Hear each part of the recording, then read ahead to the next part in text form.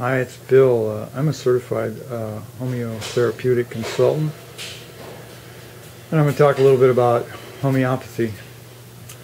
And so basically the theory of homeopathy is similars. So basically a substance, herb, mineral, or animal tissue will produce a similar effect as a disease. For instance, malaria produces a feverish effect in the body. And so what they found is that a certain bark from a tree produced the similar effect as malaria, feverish effect. And so since the symptoms are a sign of the body's action against that, we want to gently induce the symptoms.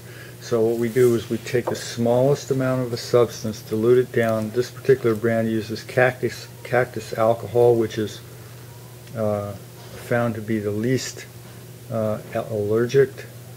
And so they dilute the substance down to a very small amount.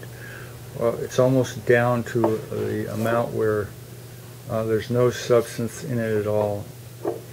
And so it's usually used under the tongue and between meals, 7 drops or so.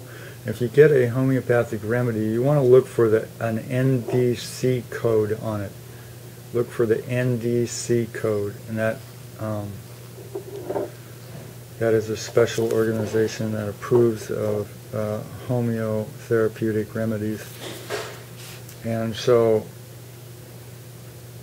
basically, if you're interested in a homeotherapeutic consultant session, please contact me at 707-443-8347.